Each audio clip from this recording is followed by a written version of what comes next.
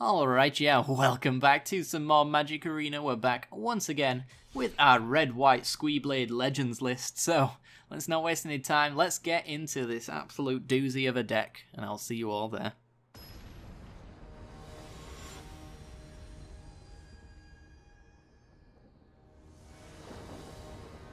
Okay, we're in, and we're on the play with a two-lander, a way to defend ourselves, a board wipe, and a Danither.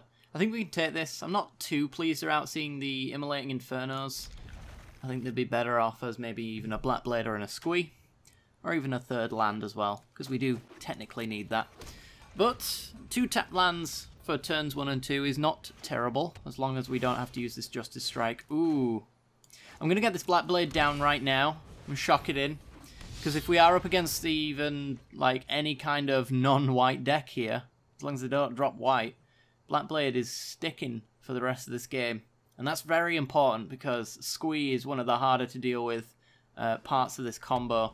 So getting Black Blade down right early, oof, not a land there, is really bad.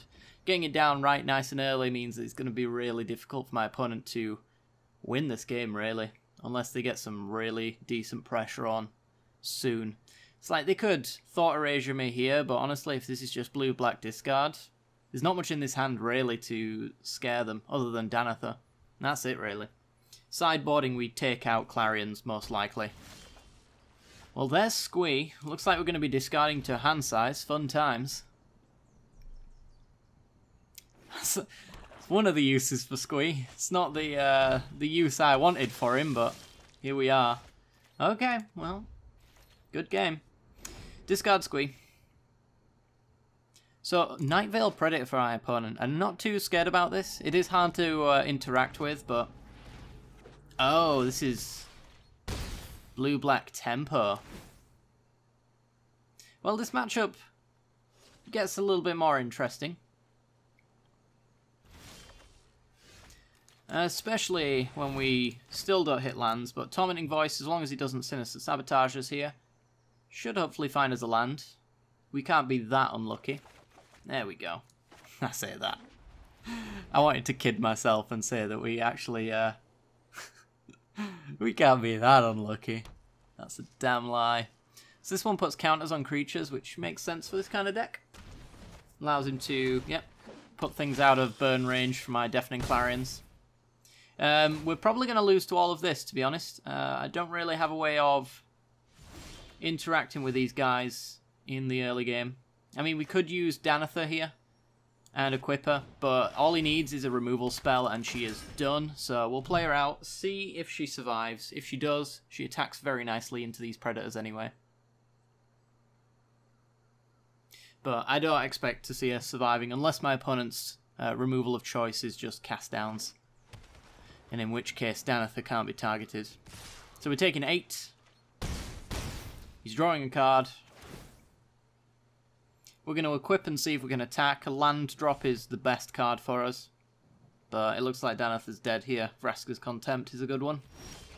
Should they have it? Well, land, equip, prep for the scoop.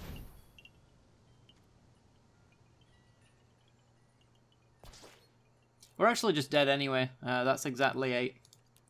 So, didn't do the math. Really unfortunate game 1 there. I'm not really going to put that down to this deck being bad against this matchup. I actually think it's pretty good, in all honesty. So, against Night Veil Predators and Curious Obsessions. I think a lot of the removal that we have is pretty good. To deal with the Night Veil Predators, though, I think all we really need to do is actually get our combo going. We need our Black Blade on a creature, and I don't think a 3-3 or a 4-4 hexproofing Death Touch is really going to matter all that much to us. That being said, I could bring in the Star of Extinctions. They're going to be bringing in like Night Veil Sprites and Thief of Sanities and things of that nature. So I think Shivan Fire actually will see a little bit of play here. I'm kind of guessing as to what my opponent is doing. The Immolating Infernos don't seem amazing. I could cut one of those. Ruinous Blast is bound to be pretty overpowered. And I think I might cut a Clarion. tempted to just cut more Clarions just because we're going for more single-targeted removal. Then again, this is another way to deal with the Night Veil Predator. This one's a hard one to cut into. I think it's just a trim, really. Tormenting Voice right there.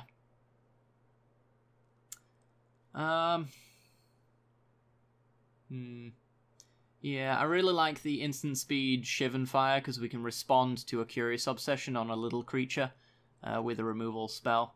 I think this is how we're going to have to do it. I'm not sure if this is perfect or not. It probably isn't. But we're going to try it. Until I see more of my opponent's deck, there's not really much I can do about it. Alright, well, we're back on the play. Do we have a good hand? It's another one-lander. Screw you, deck. This one's good. 2-lander with Lannery Storms and Danathas. We've got a lot of early game. Lannery Storm can help us get into Lyra as well if we make our land drops and get ourselves there. So let's find out, shall we? That's not a land drop. I'm going to bottom it. Just need to find that third land and we're all good. I mean, treasure map's not terrible, but I'd just prefer a land. I want the security of actually being able to play Magic the Gathering today. And we've got it. Okay, so let's just play Mountain and pass. Memorial to Folly for our opponent. It's going to be annoying, but luckily for us, we have a lot of first striking stuff, so those death touching 3/3s not going to be too impressive. Guildmage's Forum into Kitesail Freebooter, which will hit absolutely nothing. Opponent with the perfect sideboard tech there for the situation. Alright, I'm going to go Lannery Storm. It allows me to ramp up and potentially play a Lyra on turn 4. My opponent can't kill Lannery either, so it's just a bad block all around. And I'm liking where we're at now.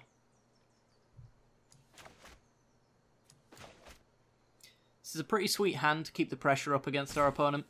Lanneries can become 3/2, so they can push through the hexproof. So I'm not too fussed about that. We'll have to see if our opponent uses something like a Curious Obsession in Freebooter, because it can filter some mana here for the Forum.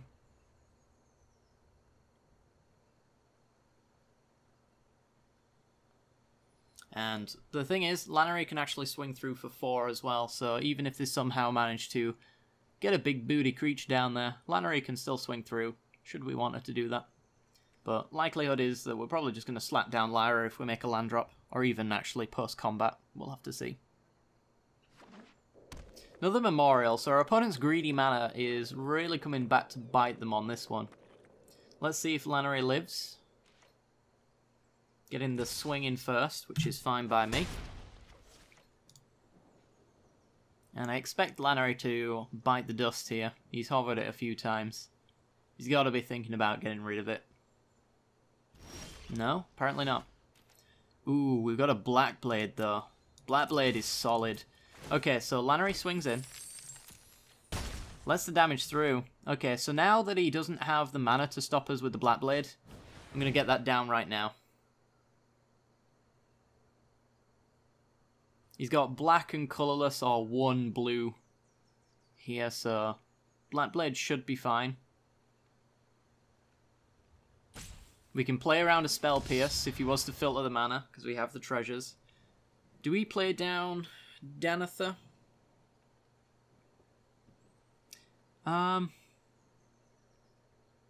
That's a tough one.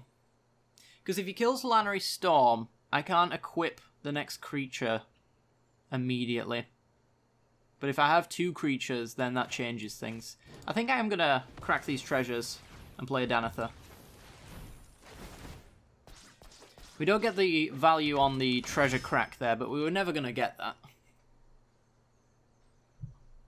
Not with a correct play, anyway. And now we can choose which one we want to attach to the Black Blade. He can kill in response, which is a fair play to make. Could see... You can't do a Night Veil Predator here. Hostage Taker. Okay, taking the Danatha. That's fine. Don't really mind that. As I mentioned, we now can equip this Black Blade and swing for a lot of damage. And we've got a backup Danatha anyway. So let's equip our legendary creature, turning Lannery into a 5/5. Could be a 6/5 if I crack the treasure, but I'm not going to. I actually really need the mana since we're missing our land drops. And our opponent can play our Danather all they want, but they're not actually really going to pressure us with it.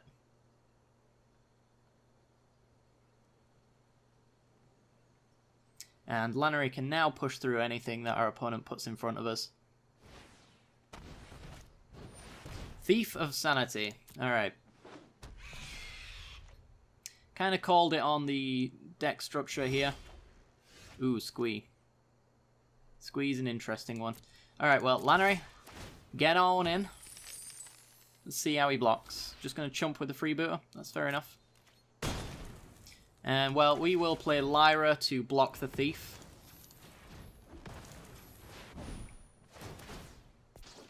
Our opponent unable to counter any of these spells. Now Thief of Sanity can't get through without a removal spell, which means they're pointing it at the creature without the Black Blade, which is awesome. And they've had enough. Yeah, our opponent's greedy mana base really screwed them over there. I imagine that they had a pretty good hand, but none of that was ever going to work. So we did see Hostage Taker there. She doesn't die to Justice Strike and has to die to a Shivan Fire Kicked or a Lava Coil. So I'm actually going to add in another Lava Coil to deal with that instead. I think that's just a little bit more important. Could maybe just bring in both Lava Coils and Shivan Fire since we know that they are kind of low to the ground tempo. We could instead cut some of our high cost stuff, maybe even a Shalai. They don't seem to want to interact with us too much, so let's just interact with them. And just go with all of our early game removal package. Treat them like they're an aggro deck, essentially. And I think we'd be okay with this.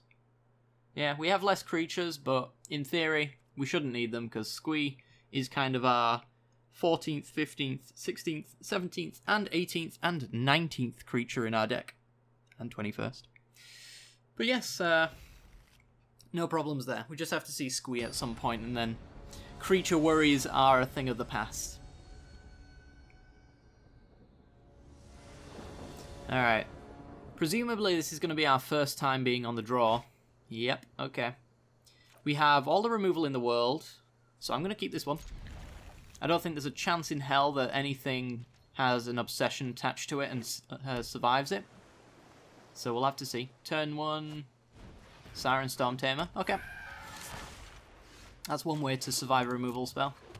We can't hit that just yet, but if our opponent plays a 2-drop and plays a 2-drop creature, it's gone. Okay, Storm Tamer getting the hit in. Alright, so we could Tormenting Voice and discard, or alternatively I could take down the Storm Tamer using the removal that we have available. I think we actually hold up in our removal. See what we can hit on turn 3, because he might just drop down a Thief of Sanity. Just passes. Okay. I'm going to take down the Siren Storm Tamer. I want my opponent very threat light, so let's get that out of the way. No land for us, but we do get to discard a Squee, so as long as our opponent doesn't Spell Pierce, counter, or anything like that, we should be all good. Sweet. And that allows us to make our land drop, which is awesome. It's a shame we don't have our Shivan Fire here, because then we'd be able to hold it open. But, yeah, again, it looks like our opponent's greedy mana base is biting them in the arse. Alright, so we could play Squee, but I think actually going for something like Lannery and ramping up is a little bit better. Just going to tap this colourless so we can pretend to have cards that we don't have. And let's see if she survives combat. As I mentioned, he could filter land. Yeah, for something like a Moment of Craving. That's fine. We don't mind that. We actually have reasonable mana anyway, so... Opponent passes the turn. I think I'm going to opt for the treasure map here. We're under no pressure right now, so I can basically add to my board as opposed to playing a Danather into another Moment of Craving or anything like that. And this should just hopefully set up our draws, allow us to find all the pieces that we need to make sure that everything dies. my upkeep stop. Another memorial. Yeah, our opponent's got the bad case of too many tap lands in their deck. Unmoored Ego. Okay, let's let them name something. It's probably going to be Blackblade, I assume. I really, really want them to name Squee. Good God, that'd be hilarious. They won't do it, though. It's probably Blackblade. That, Danather, or Lannery. Unmoored Ego is kind of terrible against us, though. Unless they are planning on controlling us out of the game. And then Blackblade is the only good name here. You should never really bring in Unmoored Ego unless it's guaranteed to win you a game. So you want to name combo pieces with Unmoored Ego. If it's just to take 4 cards from your opponent, and they're just cards... Yeah, just taking 2 Lyras, I couldn't care less about that. That's like one of the least likely to resolve creatures anyway, so... It was a really bad name for my opponent there. A bad call, in fact, just to bring in Unmoored Ego. Because I really don't need Lyra when I've got Squee and a Blackblade.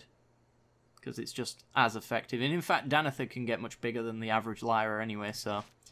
Now she's going to resolve. And we'll see if she sticks around, but... I'm not too fussed if she doesn't either. Treasure Map needs to go find me my Blackblade, though.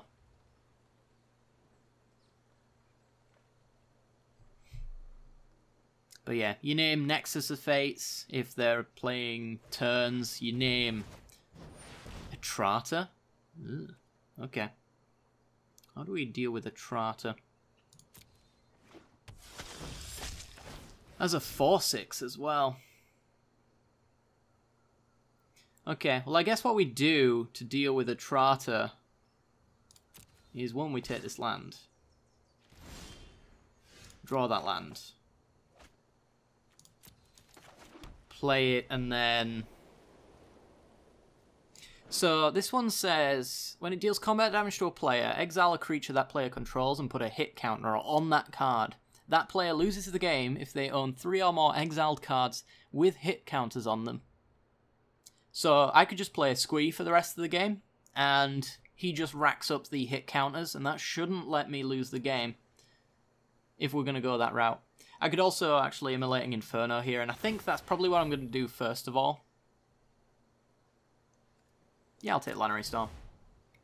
So we get some treasures, we get the City's Blessing, and then I'm just going to X6 my opponent here.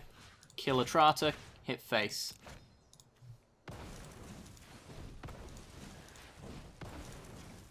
But yeah, this needs individual creatures, so the same Squee racking up the same amount of hit counters on it. Unless the game is bugged, in theory I don't think this should work. 3 or more exiled cards. Yeah, this would be the only exiled card in theory. Duress can take Blast. Assuming that's going to be the one. What I'd really like to see is Lannery Storm resolve here so that we can generate those treasures that we just lost. That'll allow Treasure Cove to be a little bit more useful. It's not the end of the world though, because we do have Arch of Araska online now, so there is that. I'm going to try this first. Yeah, Sinister Sabotage is fine. Although a little annoying. And dumps a land. Fair enough. Hits you. Pass the turn. Looks like Squee beats are the way to go. Okay, there's a Ritualist up. Cliff Prop Retreat, Squee, pass. Fortunately, 1 mana short of an Archer of Araska trigger here. There's Night Veil Predator, okay. As a 4/4, he knows about this Deafening Clarion, so I'm curious to see if he blocks here. If he does, I'm going to use the Clarion. It's basically a 1-for-1, because I still get my Squee back. Yeah. He's noticed. Alright, so let's get Treasure Map down. Not sure if I'll scry with it, because I can draw with Arch instead. That's an interesting one, because if I actually flip Treasure Map, then I could... Lazarve, okay, you're dead. I could draw additional cards later, so it's kind of an investment in that sense. So he can go and change into a Trotter if he likes, but he's not going to live that long. Unless my opponent runs negates. So do I invest in the top deck and future draws, or do I just draw and take 4? We're actually in an interesting position now. Opponent being on 10, they're going to be on 8 if they don't deal with Squee. But we're taking 4 a turn, so that's something that we do actually really need to answer. Losing that Ruinous Blast was a bit of a problem. I think because that is the case, I'm going to actually Treasure Map. It goes a little bit deeper to find me some answers, like a Black Blade. Okay, so let's draw the Black Blade. Let's bait the counter by hitting Lazav. Let's it go. Okay. And then it's going to be Black Blade. You need a negate here. Doesn't have it. And I don't think you should have the removal either. And that's a 10-9. Swinging over for lethal. G. Interesting deck for my opponent. I do kind of like the blue-black tempo lists. I would, if I was playing my opponent's deck, not run even nearly half as many tap lands as they did there. The Guild Gates really hurt them, but that's probably a budget thing. The Memorials, if you're playing tempo, are pretty bad. Memorial to Folly I could see an exception for, but the Memorial to Genius, the drawing 2 extra cards, kind of pointless, since you're supposed to be sticking Curious Obsessions on creatures. That's your main card draw. I'd run 4 Curious Obsessions over that. But yeah, interesting choice. Our opponent could not possibly Atrata us to death though, because we are quite happily playing Squee for the rest of the game. And I think in that instance, they could hit Danatha and Squee, and that would be 2 of the 3 creatures that they needed to win the game that way. So that was just never going to happen, but I wasn't even going to give my opponent the option of doing that, so destroying the Atrata there was probably just fine, especially since it allowed me to 6 my opponent in the face and ultimately get the Exacties for lethal. So I hope you guys have enjoyed today's episode. That was a bit of a doozy. If you enjoyed though, be sure to like, subscribe, hit that little bell icon, even share the video around if you do enjoy the deck and you know somebody who might enjoy it. Helps out the channel a great deal. And yeah, other than that, thanks very much for watching guys, and I'll see you all next time. Bye bye.